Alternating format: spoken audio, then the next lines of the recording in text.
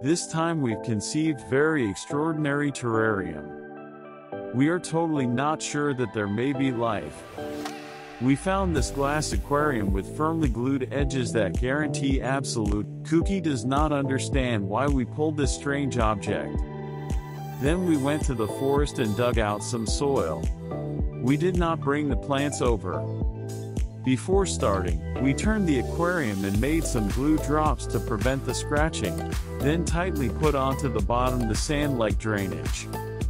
Then was the soil's turn. We put it as a layer, 6 centimeters, 2 sticks for a nice view, and wet it as it was dry.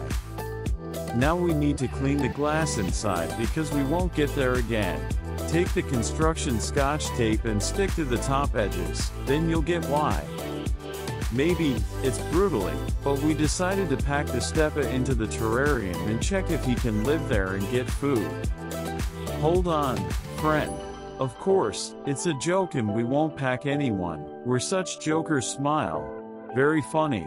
Using the silicone we glue the cover tightly, then get surpluses with a credit card. Tear the tape off and we've got a nice smooth edge. Now the terrarium is totally sealed and the inner walls became quickly condensed. But that's not all. We cut out the piece of a plywood and took a LED stripe that cut and got 3 stripes. After stuck the tape to the plywood, we connected related poles and got such a luminant device.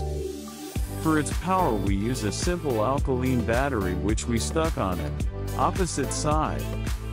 Took a small switcher, connected with LED stripes, and we've got a backlight for our terrarium. What's the sense of that empty terrarium, you ask? We haven't planted any plant there. The sense is that they have to themselves grow out. There are huge odds that with the soil there were seeds or small roots of the plants that must be sprouted. And we all will be watching how something comes from nothing.